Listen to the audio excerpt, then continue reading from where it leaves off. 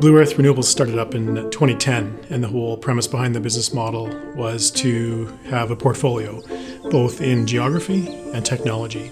And we felt strongly that should be wind, hydro, and solar.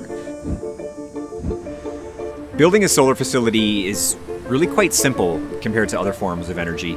For one, they don't go very high, so you don't bother the neighboring communities or neighboring people. You can't really see them.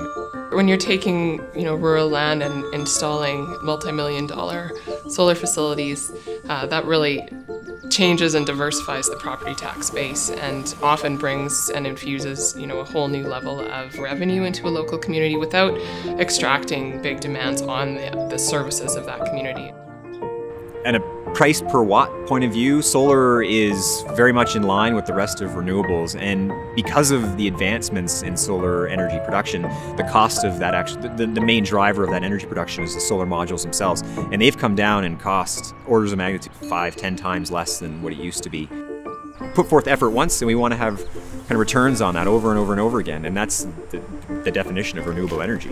You put forth a lot of effort and you build this facility, and then it just sits there and produces energy. And it produces energy and produces energy. Another advantage of solar is that the length of time it takes to go from sort of a project contract or a kickoff from a project to the time it's operating is relatively short. It really can be a long-term, more akin to hydroelectric, and it can stay there for hundreds of years producing power. And I think solar has the opportunity to follow in those footsteps. We set out to create a company that would not only build renewable energy projects and operate them in a way we can be really proud of, but would feel a certain way to work at. I feel like we've still accomplished that, and we still have a place that feels like family. BluEarth in 5 to 10 years will be easily double the size we are today. We will be in hydro, wind, solar, and storage.